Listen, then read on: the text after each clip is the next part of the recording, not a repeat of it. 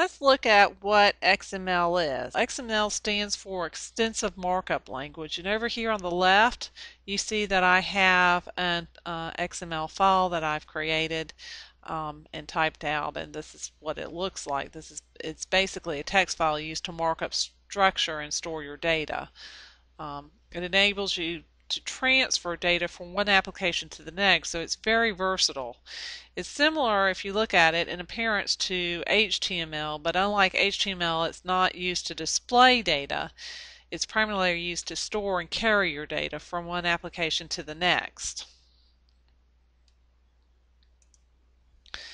XML has no tags of its own.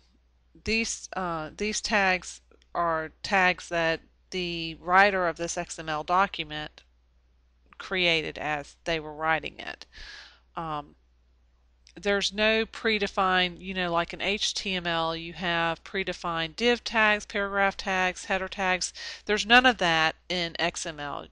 You're the creator of whatever the tags are, and you structure and store your data accordingly.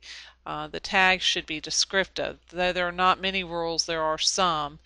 And one rule is the tags you create should describe the content they hold. So here you have an age tag. It describes the age of that child.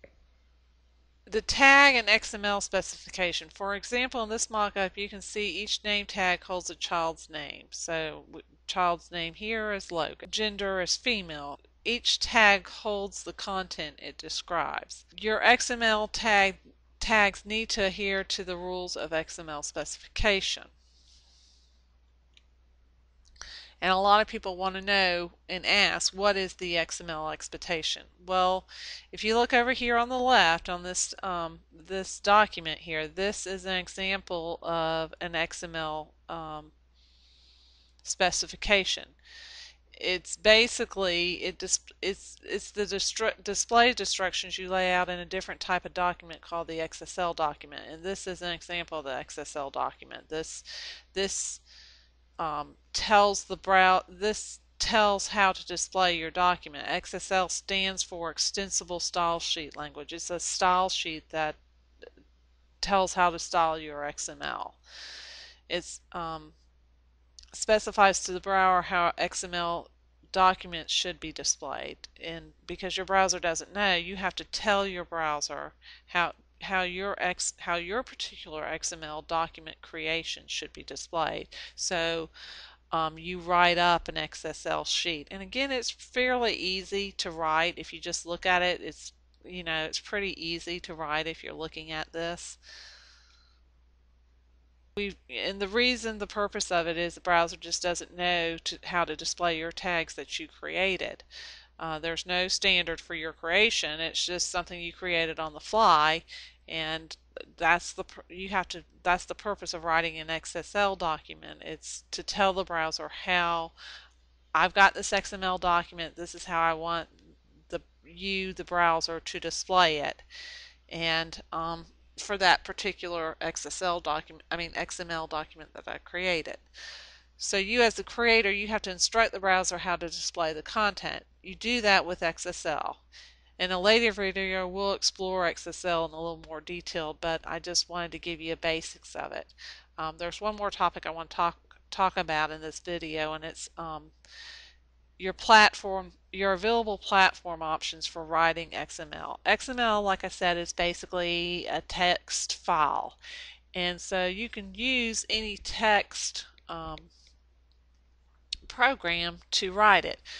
You could use Word, but I don't recommend using Word. I don't like Word for that kind of function, because Word has, when you type in Word, it has coding in the background of what you're typing. So in other words, if you wrote a document in Word and copied it and pasted it into Dreamweaver, you would see on the code background, you would see the actual code that Microsoft Word creates, and you don't want to do that with your XML stuff.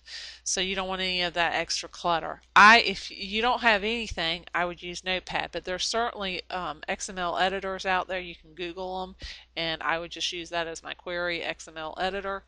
And there's a lot of them out there that are free.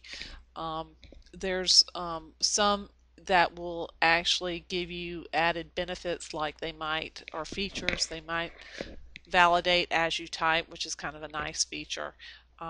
I prefer Dreamweaver because I use Dreamweaver on a daily basis. I've always got it open generally, and it's just a quick tool for me to go to. Plus, I'm familiar with the interface. I do not recommend that you buy Dreamweaver for just writing XML, but I like it because as you write, it will give you hints of what your tags are. Now, even though you've created these tags,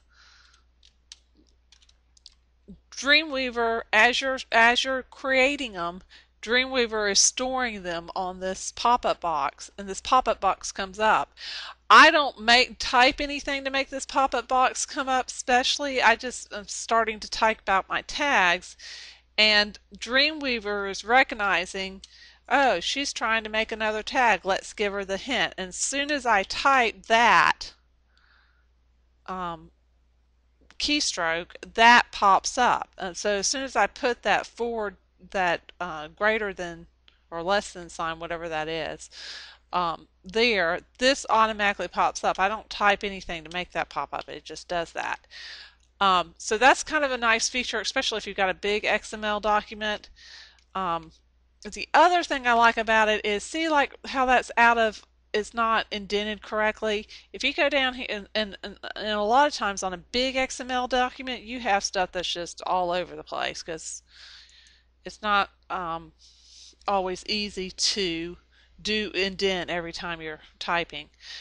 If you go down here to this little icon, all you have to do is click it one time, and it puts everything in. It does all the alignment for you and indentions for you, and that's really nice. It also does that in HTML, which I use a lot because you're constantly changing coding and flipping stuff around. So I like that.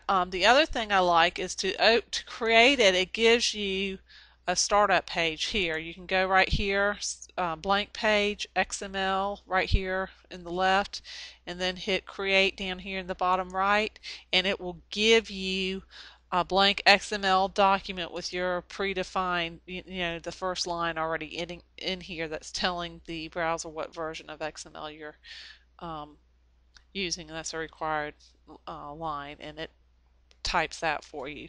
And then as you type, you get your hints. So I really, really like it.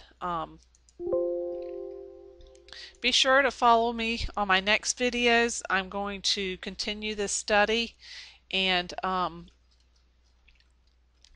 going to do them in little snippets so that it's not so much information at once, and you can study as you learn. The book that I am writing these notes off of is called Visual Quickstart Guide, XML Second Edition.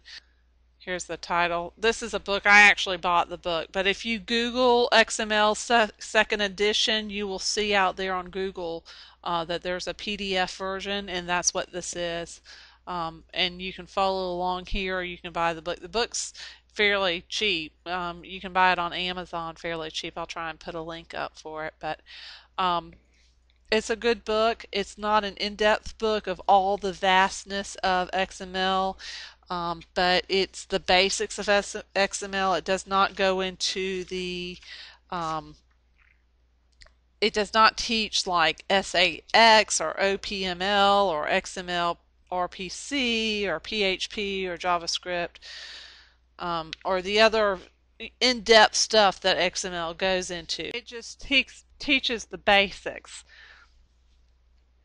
of the book. And I'm going to do notes on my study and present them to you all in this format as I go through the book. So there will be little chunks of these videos as I progress in the book. I will progress with my YouTube videos. So if you're studying this book, please by all means feel free to use my YouTube videos as a study tool with the book, and I hope it helps some people out. If you subscribe to my channel, you will also get notifications as I update with new videos on this book. Okay, thanks.